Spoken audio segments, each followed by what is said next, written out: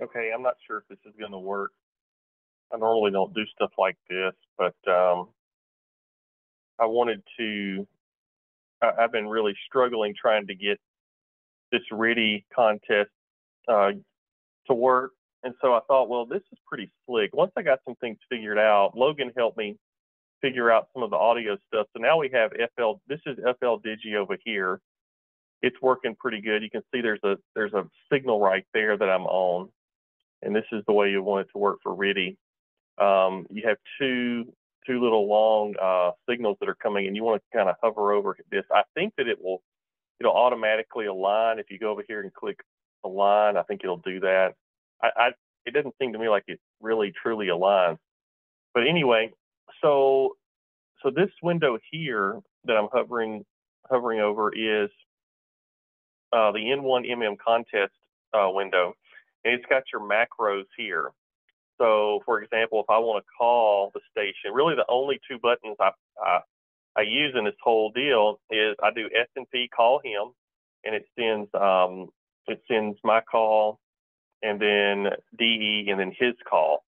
And then once he comes back to me, I push search and pounce here, search and pounce exchange. So anyway, this is a pretty cool contest, and I've gotten about 54 contacts so far. But the first few hours, I mean, it was really slow.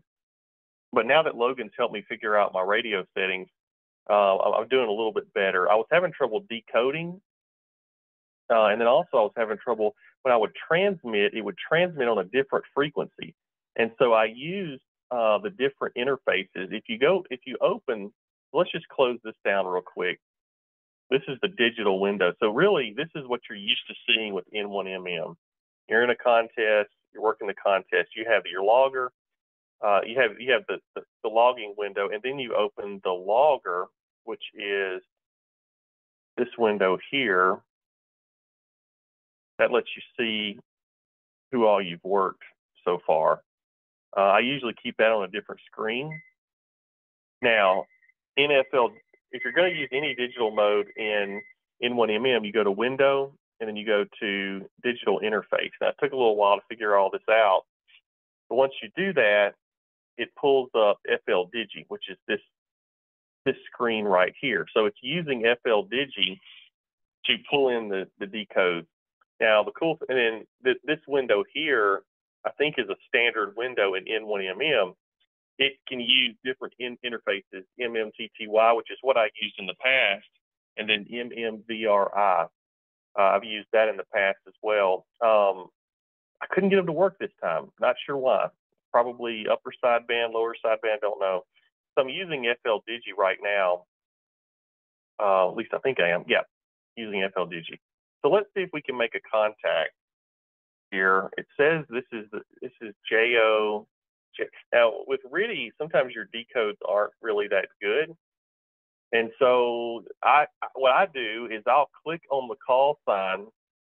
It'll pull it into this window, and then I'll look it up in QRZ just to make sure. Let's see. So someone's sending him a signal report, and I'm waiting for the CQ station to call. So here we go. I think it's this Victor Echo Bravo station. I think. Let's just wait here and see. It's a weak station. In fact, he's gone now.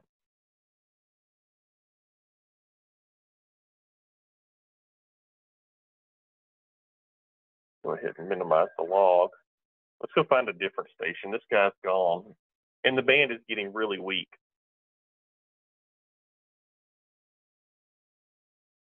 Okay, let's wait here. Now I'm using the real dial on the radio. I'm just turning the dial here, waiting for one of those stations to come back. Here we go. Here's a strong station. All right, so this is KF Charlie Juliet. Well, that's not a call sign. So what I do is I'll do clear RX. It clears the whole screen, and this will give me the chance to see it fresh. Here we go. I think I've already worked this one. I think I worked him on another band. Otherwise, it would say duplicate. So now that I've got him pulled up here, I'm just going to hit call him. This is me sending. And if he comes back, yeah, there you go. He's coming back, telling me I'm 5'9". I missed the state. Oh, no, he's not. Oh, this is probably Hawaii. Now I've got to search and pounce exchange. So I send him back that he's 5'9". I think I worked this guy already, but I must have worked him on 10 meters. So he's saying thank you. So obviously that one went really smooth. Earlier today I was struggling a lot, but because he's already here, I just go view, show in QRZ, it pulls him up here. So he's Hawaii. So I've worked him on another band. Cool thing is, I don't know if I've got Hawaii on 15 meters, but if I do, or if I don't, it's going to give me a pretty nice little bump in the points. Let's see if I had Hawaii. The log will tell me. Oh, I think I closed the logging window.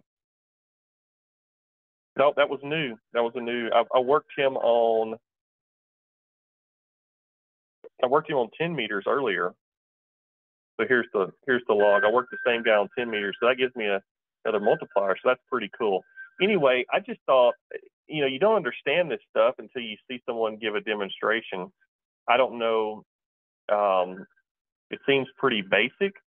There's a lot of troubleshooting I had to do to get to this point, but once we get here, it's a lot of fun. It's very addictive. It's not like, with FTH, you can sort of see the stations coming in. With these, you don't really know who you're going to contact until you contact them, until you decode. So it's kind of cool there. Anyway, let's see if we can try one more.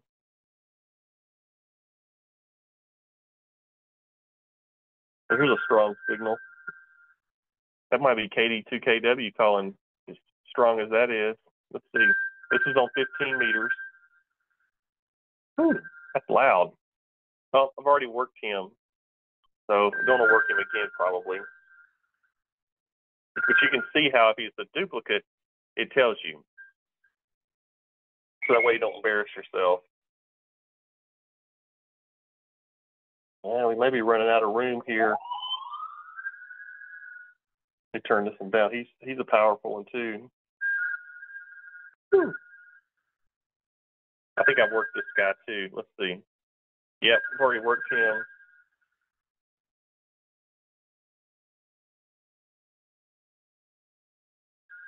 But we could probably work him again just to see. Maybe he'll slap our hand and say we're a duplicate. So I'm clicking search and pounce, call him, and we'll see what he says back. He's like, get off here, you dummy. Okay, so he didn't say I was a duplicate, so send this back. Anyway, I normally would never work anybody like that except for he's such a strong signal. It's a good demonstration. You see it sends back 5904, which is our section, well, our CQ zone, I think, and then it sends Texas. So the exchange in this contest is the call sign, signal report, CQ zone, and then if they're a state, you put in the state. If they're DX, then you don't put anything there. I had to ask Ken about that today. Anyway, I thought this was kind of interesting, and maybe some guys who didn't have a chance to work in the contest yet can see this, and maybe it'll be helpful. So anyway, hopefully Bentley can learn from this.